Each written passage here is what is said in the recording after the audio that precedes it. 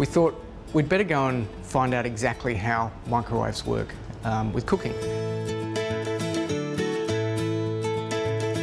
And it's quite interesting. So we're all used to cooking with gas or an electric cooktop where if you need more heat, you turn up the gas and you can see it turn up and turn it down, and you can adjust it through the cooking cycle. Microwaves are simply a wave, like a wave on water or sound waves in the air. How a microwave produces heat is with something called a magnetron. That's what this is. And this can create different amounts of heat in the food.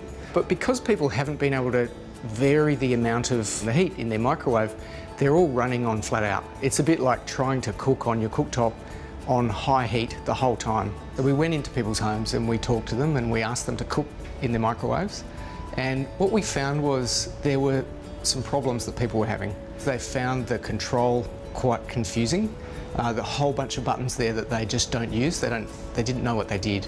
So we set ourselves a challenge to design a microwave that had a really easy to use interface, as well as cook foods to give you the results that you want. We got together with our team of food thinkers, which consists of food experts and engineering and design experts. And together we looked into how to get better control over the temperature, but also we needed to work on really understanding what needed to happen with the food.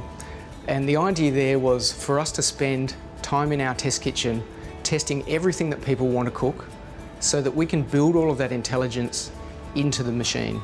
We tested thousands and thousands of different varieties of food with different times, with different temperatures over and over again so that we could arrive at the ideal settings.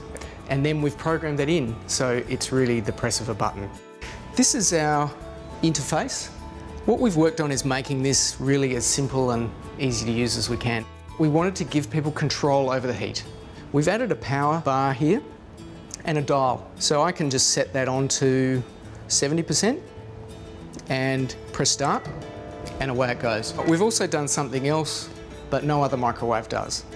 We've made it so that you can adjust the power while you're cooking. If I just press start, and then I think, oh, actually I wanted to have that on 70%, then I can turn that down while it's running. I can also adjust the time on the fly if I want to. So we really have taken the philosophy that we don't want to limit people or force them to do things in any particular way. You'll also notice on the front panel that there's 3 buttons which say Smart Cook, Smart Reheat and Smart Defrost. So we know that people use reheat and defrost a lot with microwaves. What people don't necessarily know is that they can cook a lot of stuff from scratch in their microwave. Many foods actually need you to change the heat setting while they're heating, not at the beginning, but actually during. So we've gone ahead and made a Smart Cook function as well.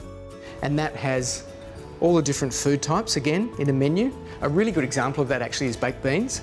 A lot of baked bean tins will say heat on high, stir, and then heat on high again. And I find that 9 times out of 10, I get boiling around the edge, cold in the middle, and also a few exploding, which make the cavity inside the microwave hard to clean. We tested baked beans over and over again at all different amounts, and we came up with all of the different power settings that you need and the time that you need to get the best result. And then we've programmed that in. In keeping the interface as simple as we could, when you open the door, you'll see there's actually an extra row of buttons in here, which are shortcut buttons. We have some auto functions. There's a popcorn. You can soften butter in this. Another great shortcut is melt chocolate.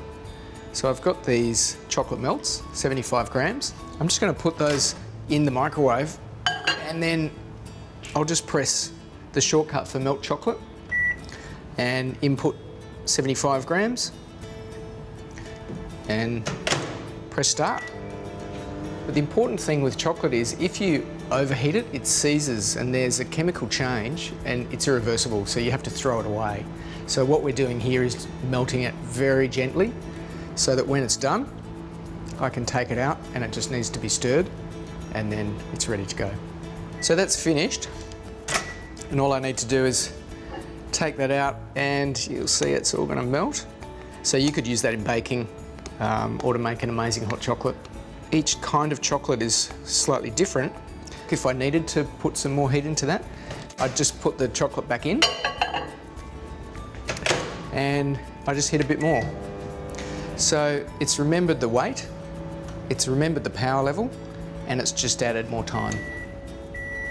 Another great shortcut, especially for baking, is softened butter. Now I've got 250 grams, so I press the softened butter, input the 250 grams, and press start.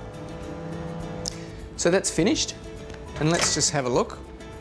Now what we want is softened butter, not melted butter, for, you know, cake recipes or other things. So let's just check how soft that is. Look at that. I can just easily push my thumb in. We want you to worry about what you're cooking and not think about, oh, when do I put in this information or that. So we want to make that as simple and intuitive to use, and also input it in any way that you want.